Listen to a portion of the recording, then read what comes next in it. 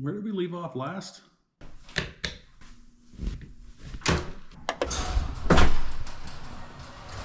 Hey, there she is.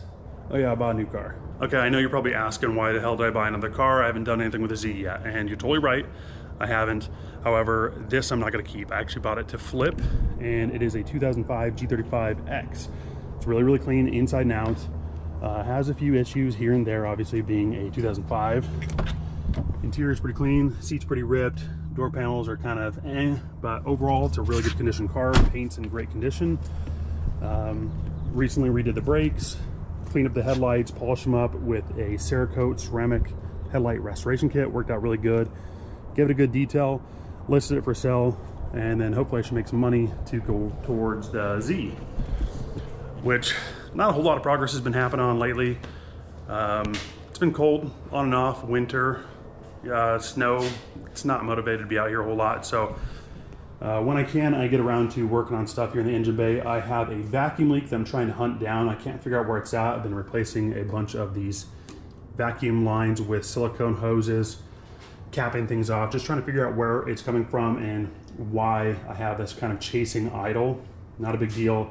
L28 is gonna get pulled, but I have been trying to fix it up for the time being. So pulled apart, rebuilt the whole distributor, got it flipped around 180 degrees to get the spark plug wires in the correct orientation now. It looks way, way better. Brand new NGK coil, took apart the AFM, cleaned it all out again. I've taken a handful of parts and put them in the old chem dip to get them looking pretty, and it does such a good, wonderful job. I think that's kind of it since last video. Like I said, the vacuum leak is definitely an issue I'm trying to figure out. However, it does run okay. Transmission hates life. I think that's leaking pretty good down here. Drip pan's got some fluid. Yay, but whatever. L28 is gonna get pulled.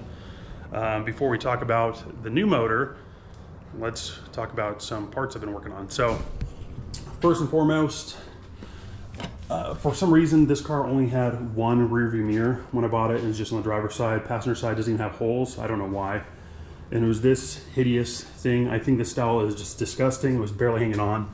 It fell off. So I started working on my own custom 3D printed, mostly just a test fit. I'll get them made out of something else. But this is version 1. Version 2 was in the ballpark. And then here is version 3, which looks way, way better. Fits really good. Just barely hanging on just for test purposes, but I think it looks really good. Obviously I don't have a mirror in there yet. I just wanted to get the shape right before I work on the internals of it. Still work in progress. And then I've also been working on a rear spoiler for it too. So version 1, way too small to know. 2, not quite. Another failure and another failure, but we're getting a little bit closer each time. So this is where I'm at so far. Obviously, I started kind of in the center just to get an idea of the fitment and the angle of everything, but I think I'm really happy with where we're at on this one. The angle, the kickback looks really good. The height, I'm really happy with. It goes just the right amount, has a little notch for the popper, and then it should end right here. I could throw up a little 3D render just to get an idea of what it actually will look like finished. I am printing the other 2 pieces for this side right now so I can get a better idea before I go ahead and print the whole other side. I did receive a whole box of body panels for this, which actually include brand new headlight buckets, not new, just another replacements, which I don't need, and has the lower air dam valance. So I don't need these as well, but I do need the center. So luckily that should have it in there. We can get that fitted up, make the front end look a little bit more complete. Still missing a bumper and a lower grille, but it's a work in progress. So we talked about pulling the L28 and swapping in a new motor.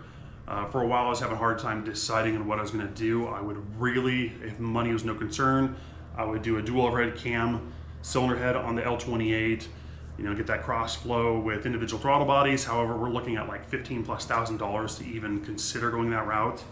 And honestly, it just doesn't make a whole lot of sense for power output. Now, a couple people have guessed I was gonna go a route with the RB series motor, and that would make sense if I was gonna go turbo. However, I want a naturally aspirated Z, so RBs are pretty underwhelming when they're non-turbo, so it doesn't make a whole lot of sense for power either. A naturally aspirated RB25 with a manual transmission is at least $3,000 these days, and You know, power output is still gonna be sub 200 horsepower. It's not very impressive.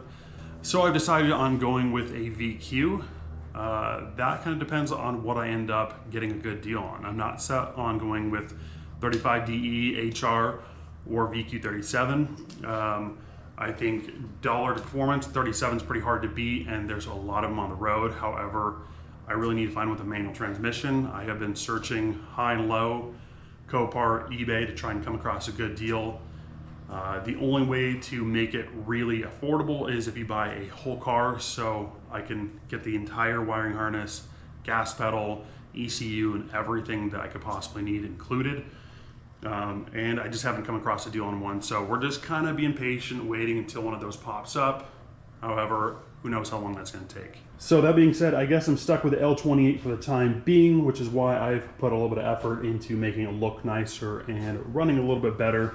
However, it's not like it's my daily driver. If anything, I've been driving the G35 a lot more than this, but hopefully that will be gone very, very soon. It's listed for sale. So got a couple offers, nothing that I'm crazy about, but who knows, an offer could come in later today and it'll be gone. So filming just ends up really dragging out productivity in the garage and makes everything go a lot slower. So I end up not filming everything, but hopefully I get a little bit better about it and get some more content out. But that's gonna be a wrap for today. Thank you guys for watching, and I will see you on the next one.